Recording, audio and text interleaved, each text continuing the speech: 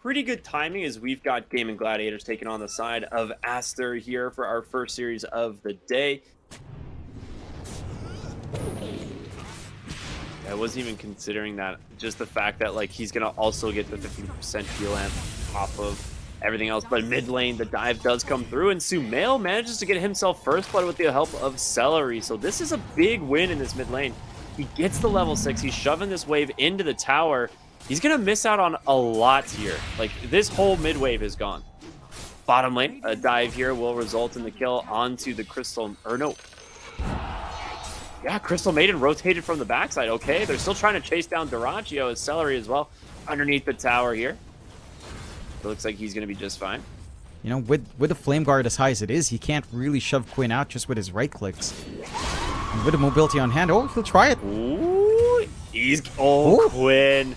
Maybe getting a little bit too greedy there. Yeah, SumaiL just lets the Sonic Wave rip and strikes back on it. They actually managed to find him here hiding in this jungle. This would be a really nice kill. That being said, Monkey King, not one of the easiest heroes to gank, especially with Tree Dance. They got vision of him for a second. He cuts the tree perfectly on the slide. Dude, Quinn, what a sick play. Monet gonna get healed up here by the IO. Is it gonna be enough? He's trying to escape. A Sleight of Fist comes out. One more Remnant. Nice dodge there from Monet, but the last auto attack's gonna find it. The Doom comes out, managed to catch Ace. It's gonna be a 3-for-1 so far. A buyback here from the IO, trying to get Queen of Pain out of danger, but they managed to chase him. But a great duel. XXS, he finds the Ember on the backside to try and stop him, and it will be enough to keep the co-op going. SumaiL blinks over to the side. The Sonic Wave's through. He grabs the Ember Spear, turns it around to Tofu.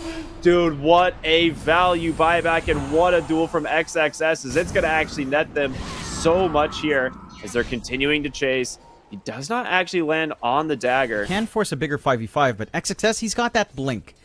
He wants to make a play with it. He is all alone, which is a little bit risky to run up here. At least has the Blade Mail. Ooh, they get the Doom out. The question is, can they actually chase him in time? They're bringing in the Monkey King, and yeah, they got plenty of damage. No help there. IO will reload them in onto the backside. The freezing field from Celery, though, is doing a lot of work. Big Sonic Wave catching 3. A stolen one from Celery as well. They're trying to finish off SumaiL, but do they have the damage to lock him down in time? It doesn't look like it. Quinn thinking of going into the Wukong's command here to chase down Monet.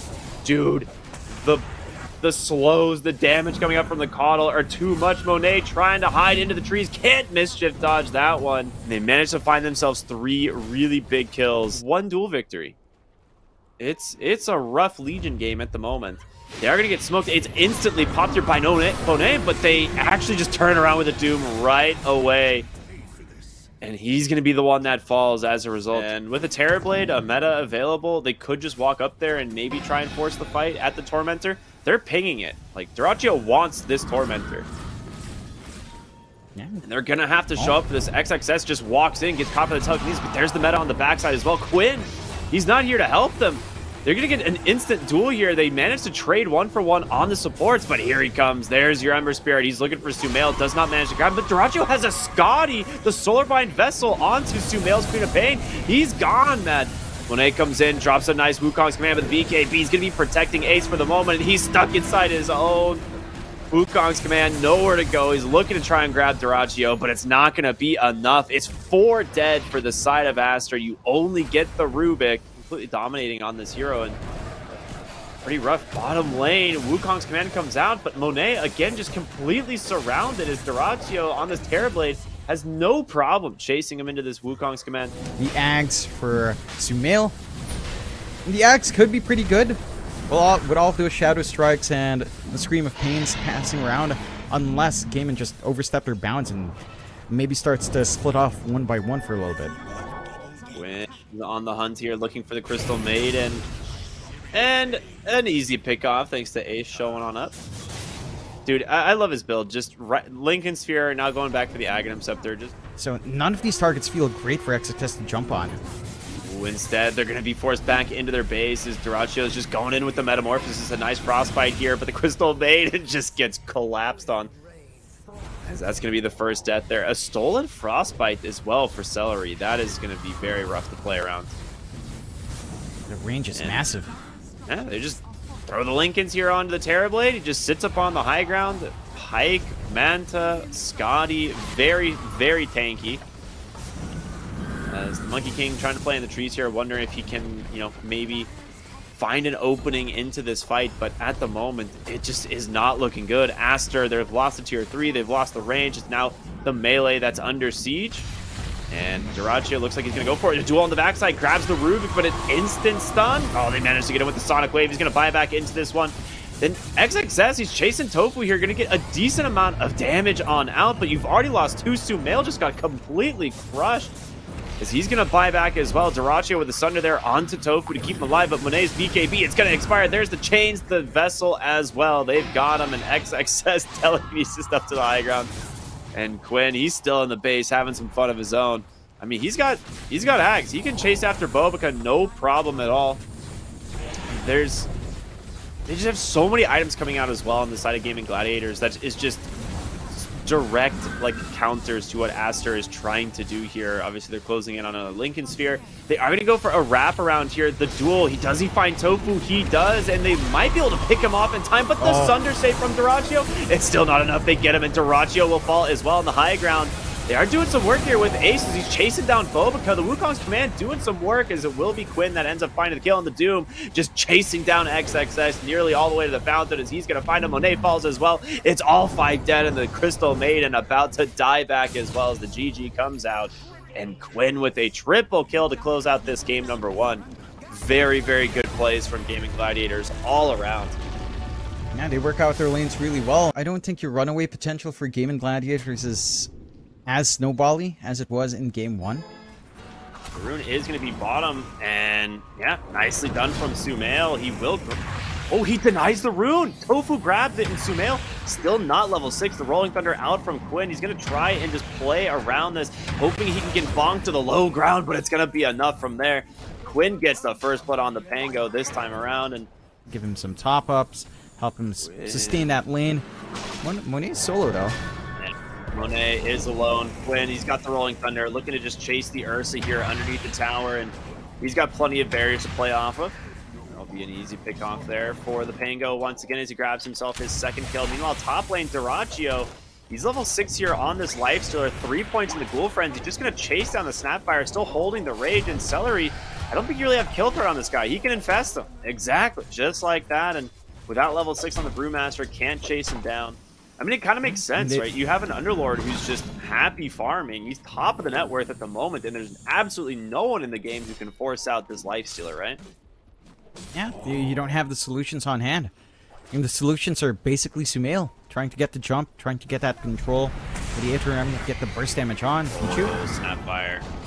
Dude, such good control there, but in comes SumaiL doing quite a bit of damage. Tofu will be fine. Bobica now on the run as they get the first earn charges here for Tofu. Gets this tether away, but Solar Bind slowed him for a little bit. Quinn is not done, man. He really wants this kill. He just, you know, this is the content I want to see. Cart the first Brewmaster. You want bottom lane. Quinn with the Rolling Thunder looking to chase down Monet here again. He does have the Enrage. Just gets his ankles broken, though, thanks to the bonus movement speed there from Bobica. And there's going to be the split. Quinn trying to jump his way back through the trees here. They do drop the Pit of Malice. Quinn cycloned up at the moment. Let him live. Question mark. Celery. Yeah. No. He's asking. He's trying to be nice about it, but yeah, Quinn definitely dead. Surrounded by all 5 heroes here of Aster. You know, utilizing those early objectives. Collapsing onto mid here. And indeed, Quinn takes so much damage right out of the gate. That minus armor doing some work. He does get the Astral Step away, but he's used his last one. And they do find him. He just swashes right over him in the trees. SumaiL goes down. What they've gotten off the back for these kills. This space 9k lead. 16 minutes in. Going for more. Top lane, get the Enrage out right away from Monet as they will just catch the Blinding Light, send him back. He's trying to chase down Tofu, but he's disarmed by the Pango, slowed up again. And Monet will go down as Ace is looking for Bobica here. Did drop the Fiend's Gate. Won't be able to find him. There's no way he's going to find these early kills, so might as well sit back, try to gain some EXP back, get some gold build up into these items. I don't know if they can get Dyrachyo here, but they're gonna try. Like, Monet's got a lot of stacks up, and there's the infest into the Rubik. But the Mortimer Kisses are there. The chase continues. He's got so much bonus movement speed with those drums, but he gets cookied out, and Dyrachyo's like, see ya. Thanks for the save there, you know. Yeah, this is the safer play. You can also farm for creeps sure. to the right. One-shots creeps, that's pretty good. Oh, That's bottom true. lane. Telekinesis finds Monet. They're trying to hold him back here for Ace to get close enough. They pop the drubs. These guys are zooming after him. The cookie on forward. Dyrachyo trying to get his hands onto anything. Celery stole the tether. What? Yeah. All right, that's going to be scary to deal with. These guys are not going to be able to get away from this God, lifestealer. Brewmaster? Oh my goodness. Well, they see the reload spot. They know this IO's coming back here in a matter of seconds. They're chasing after the Snapfire as well. See if they can dodge him out into the trees. He's going to go for the TP. The Telekinesis there to break it, and Bobica is going to fall. Both supports gone. Like we said, it was a better draft for Aster. It's not coming out that way. It does feel like they're still not able to utilize the IO as well as they'd like to. They're not ready to really make these plays across the map. And SumaiL's not ready to run anyone down. He'll try, though. Oh, he forced the creep. Okay, this is pretty funny. Top lane, they're going after Dyrachyo's life. So a nice remnant out there. He's got the rage still to disengage, but he's got a radiance. Like Dyrachyo is very tanky now as a result of this, and he's getting back up from the Freds. His Celery's got the tether, dude. He's 488 move speed, dude. You can't get away from this guy. Now they've managed to catch Monet, and Rage gets forced right away. He drops the Remnant, but Monet's on the run, and Quinn with the Rolling Thunder here to join the fight. He managed to get on top. The Ursa lock him down long enough here for Dyrachyo to finish him off, and now XXS in some trouble as well. The Swashbuckler will take down Bobica as Ace just needs one more auto attack. They are crumbling on Aster as they found SumaiL up on the high ground as well. Astral steps into the base, but are they gonna stop? Absolutely not. No way. GAIMIN Gladiators diving tier 4s at the 20-minute mark No way. to wipe Aster off the map.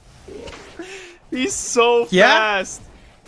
He's just walking his dog. The lifestealer. Hey, go chase them, doggy. You know, I mean, normally you wouldn't even have them on a leash, but you know the leash makes him faster. And Dyrachyo's not done. He sees Monet. Lifestealer is relatively dog-like. I'll give you that one. I mean, yeah, Monet can't fight into this. He's got mischance. He doesn't have enrage. Like, he's just dead. Beat down by the lifestealer once again. And I think Aster starting to realize this game quickly falling apart there is bottom. They will lose the Snapfire as well. Complete domination on the map. Bobica's like, I gotta get this wisdom root, guys. I gotta get it. Maybe try to burst down the Rubik. Celery gets infested instead. He comes right back out of Dyrachyo. Celery will finally die. They remove the tether finally, but it's going to cost you another kill there as Dyrachyo seemingly unkillable at this point. They know this Roche attempt is definitely on the books here. Oh boy. He just pits the pit. Oh no. Ursa rocks right into the side of GAIMIN Gladiators. They're rotating on over. There's going to be the reload out, but Dyrachyo, he's just so scary. He's like, whatever, I can take Roche on. Dude, look at the stat bar. Pichu? He's just hiding behind the wall. Oh no. Is he going to try to cookie steal? Well, he stole the tether again, dude. No. Dog mode initiated. No. Yeah, walk your dog. Dude, it goes faster with a leash. You whip your dog. This is, I mean, even without the IO, GAIMIN still has the better IO combo. They still have the IO. Yeah, and they don't even have overcharge. So even without the overcharge, they don't need it. They just need to go faster. He's got a the telekinesis, doggy go free. He's got boots of bearing. It's going to be difficult. We'll see what they can do as they just start to push this bottom lane here. We're looking for their opening. They get the bash there on the Brewmaster stuck inside the Pit of Malice. They have a siege creep. You know, Lifestealer just standing on the front line like, what's up, dude? You guys want to get in? You guys want to fight? Like, how are we doing? Oh, the bash. He finds the point. SumaiL. Oh, my goodness. The swash bash just destroys him, and it just keeps happening over and over. Quinn on this Pango is an absolute master as they force two back into the base. XXS here on this Brewmaster does get the split off, but it's nothing out of it. They tried to use the Mortar Merkisses from the backside to do something here, but Pichu now gets scouted, and it's just going to be an easy pick-off there for Quinn. He is level 16. He's doing an absurd amount of damage, and a GG comes out. A very convincing 2-0 from GAIMIN Gladiators. These guys look as strong as ever. Yeah, it's down to a lot of factors. It's down to the fact that Aster feels the need to go into this IO up against his team, which, again, I can't fault them for.